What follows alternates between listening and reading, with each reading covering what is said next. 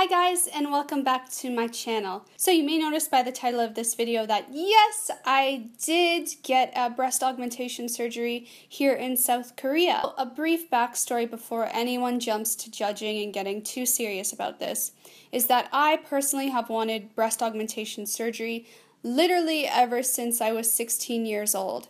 Now that may seem drastic to some of you guys out there, but when I was 16, I didn't grow beyond an A cup. So I have been quite on the small side since I was a teenager. And my sister was always a nice full C cup, and I always wondered, when am I going to grow? And it just never happened. And I wanted to feel confident going to the beach in swimsuits. I wanted to feel confident in my clothing.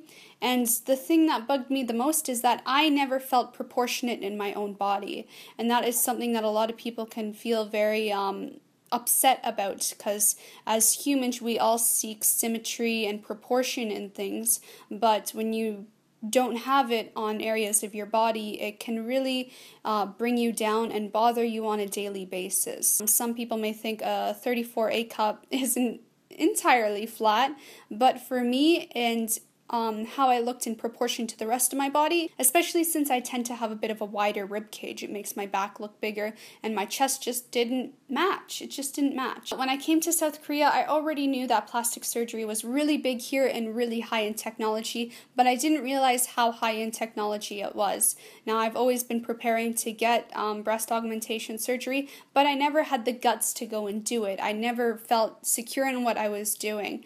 But I learned a lot about breast augmentation here in Korea, and I found a cosmetic surgery clinic called LaPrin Plastic Surgery, and they had very high technology, and they had the type of breast implants that would best suit my body type. And those types of implants are the teardrop implants. I actually know a few people that have them, and they look so natural that you can't even tell that they have had breast surgery.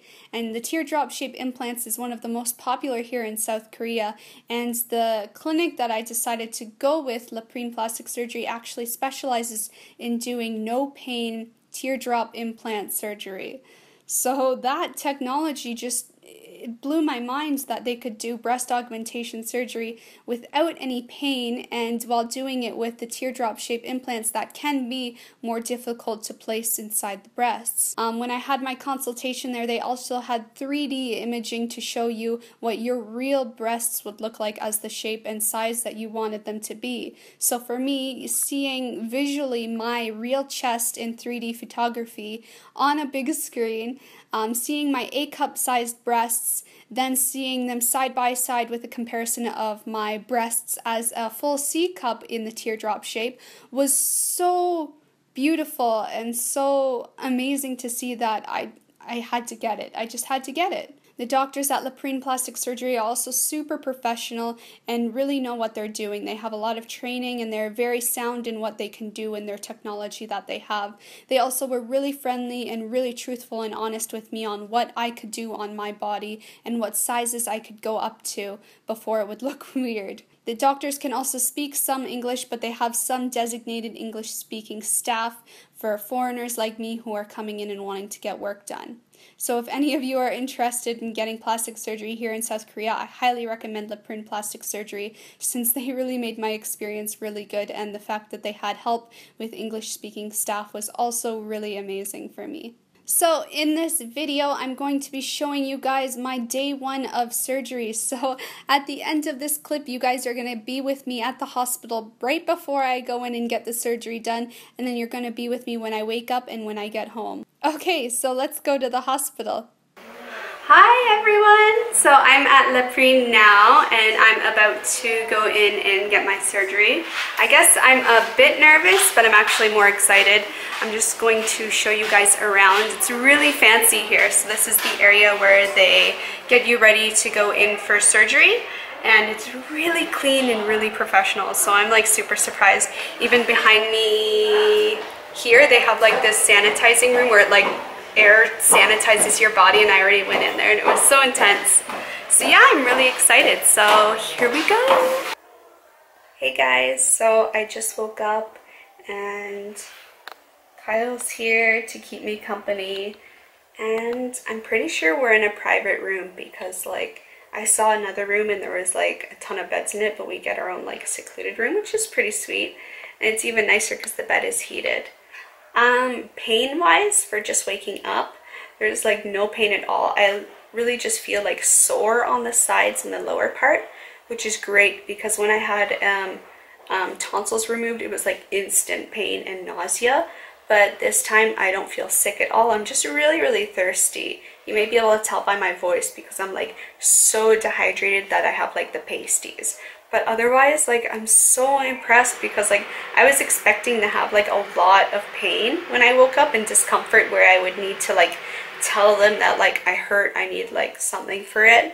But I pretty much feel fine. It's just really hard to like move my arms.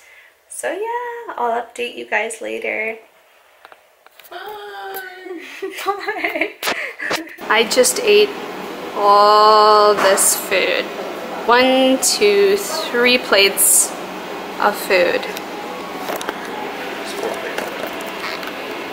What did I say? 30.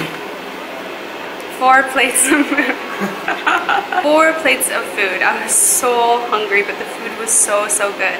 And now I have a mango yogurt smoothie, and it's really good too.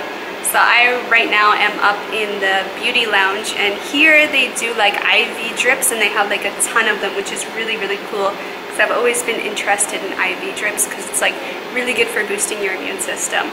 But the fact that I just got out of surgery like maybe an hour ago, an hour and a half ago, and I'm able to eat, cut my own food, and drink this smoothie without feeling sick.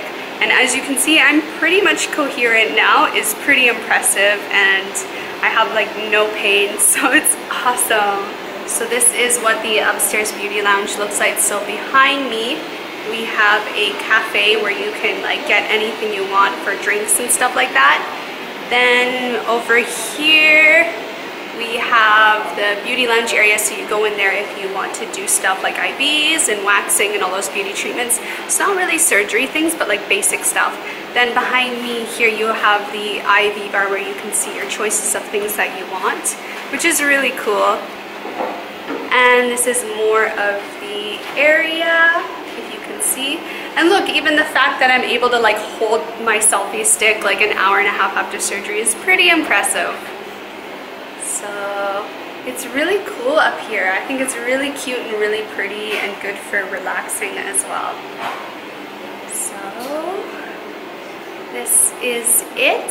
So this isn't the main floor where I got my surgery done. This is the 4th floor, I think, up top. 6th? This is the 6th floor up top.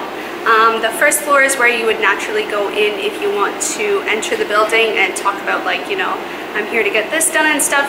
Then you go down to the basement level. That's where they have the sanitary zone where you can do your surgeries and stuff like that. That's where I was, where I showed you the video clip before. And I'm just up here relaxing and eating before I head out because I can leave the same day because that is how fine and not in pain and totally normal I am.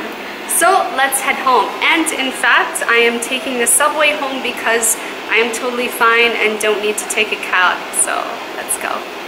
Hey guys, so I just got home. Kyle and I took the subway home like I said before. Unfortunately, we didn't realize that it was after work hours, so the subway was kind of crowded, but it still was pretty easy for me to do. So, especially since I'm used to taking the subway every day for work, so no big deal.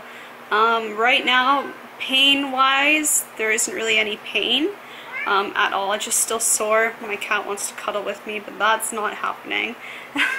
No. No. Don't you dare jump up here. I'll kill you. So yeah, I just took my medicine and I'm feeling pretty sleepy, so I'm gonna nap for a while and see how I feel when I wake up. So see you later. Okay, so that's it. That was my day 1 of getting breast augmentation here in South Korea. Remember to subscribe to see the next video. It's gonna be all about my 2-week recovery process and how this no pain plastic surgery really went for me. So make sure you subscribe to see that video and what my before and afters continue to look like throughout time and what my scars look like and all that good stuff. If you guys have any questions about LaPrin plastic surgery or getting plastic surgery here in South Korea, then make sure you ask me in the comments section down below, because I would love to answer the questions on this difficult and touchy subject here on YouTube. Make sure you check out the blog post down below that has my whole backstory on why I'm getting my boobs done here in South Korea, why I chose to do it here, and all about LaPrin and why I chose them, and prices as well on how much it costs to get breast augmentation done here. I will have the price listed in the blog post, so make sure you do check that out. I'll see you guys next time. Bye! Hi guys, so it's after my post-op. It's day 2 for post-op. So I guess it's now day 3 post-surgery. It's day 4 post-op. And I'm here at the office right now.